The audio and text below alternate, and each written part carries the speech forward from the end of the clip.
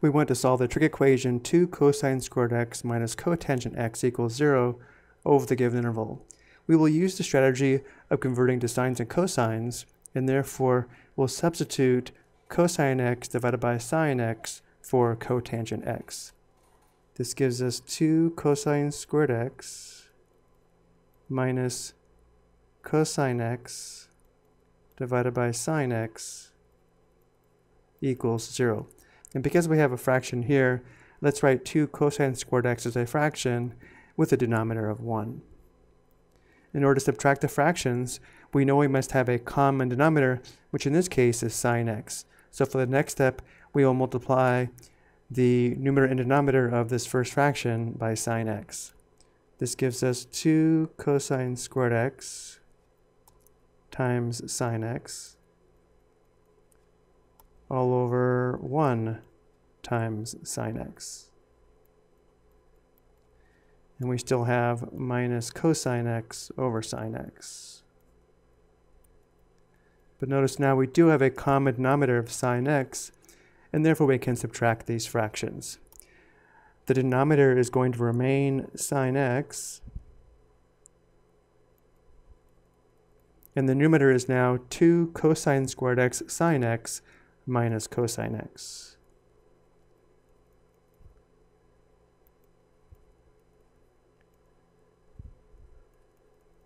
And this is still equal to 0.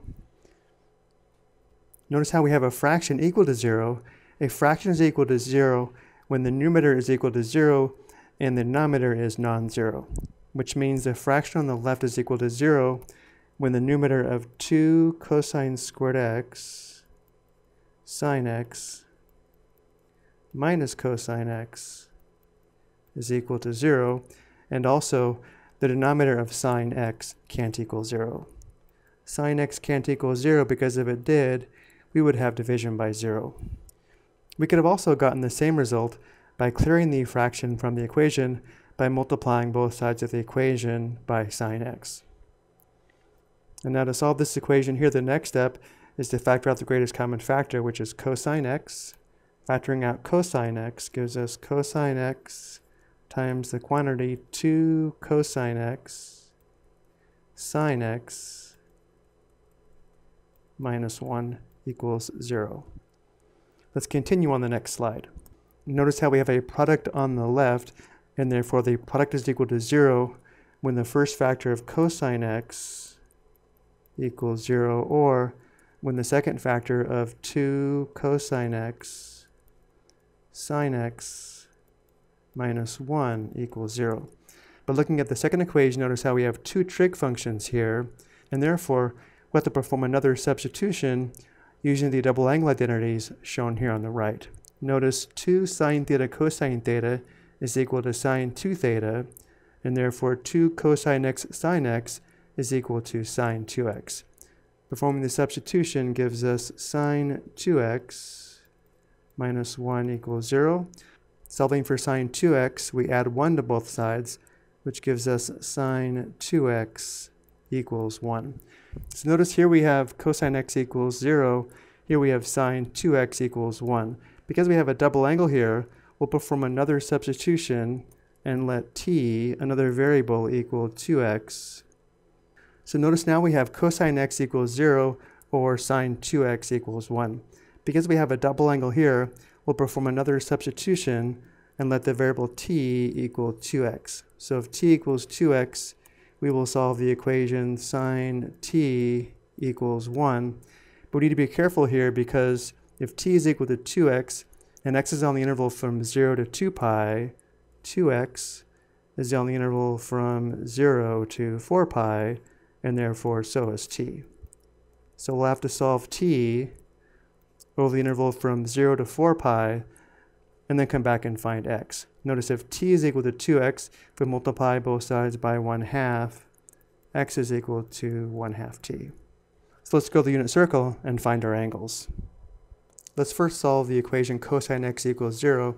Remember on the unit circle, x equals cosine theta and y equals sine theta, which means to solve the equation cosine x equals 0, we are looking for the point on the unit circle where the x coordinate is 0. And these points occur on the y-axis here as well as here, which means one solution for x is x equals pi over 2 radians, or 1/2 pi radians. Another solution is 3/2 pi radians. So again, these are solutions for x, which we are solving the equation for.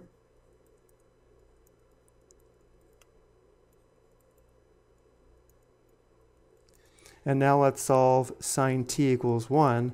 Remember though, because t is equal to 2x, and 2x should be the interval from 0 to 4 pi, we need to solve this equation for t from 0 to 4 pi radians. To solve sine t equals 1, we look for y-coordinates of the unit circle that are equal to 1, which only occurs in one place, which is here. So one solution for t, remember this is t not x, is pi over 2 radians, or 1/2 pi radians. So let's go ahead and record this. T equals 1/2 pi. Remember, we're solving on the interval from 0 to 4 pi radians. So another angle in the interval that's coterminal to 1/2 pi radians would be this angle here. One complete revolution past 1/2 pi radians, which is 1/2 pi plus 2 pi, which is 5/2 pi radians. So t can also equal 5/2 pi radians. But we're not done here. We now need to find x, where x is equal to 1/2 times t. So using t equals 1/2 pi, we would have x equals 1/2 times 1/2 pi, which is 1/4 pi. And then when t equals 5/2 pi, x is equal to 1/2 times 5/2 pi, which gives us 5/4 pi. So notice how these solutions in terms of x are on the interval from 0 to 2 pi radians. We have a total of 4 solutions. We have x equals 1/2 pi, x equals 3/2 pi, x equals 1/4 pi, and x equals 5/4 pi. I hope you found this helpful.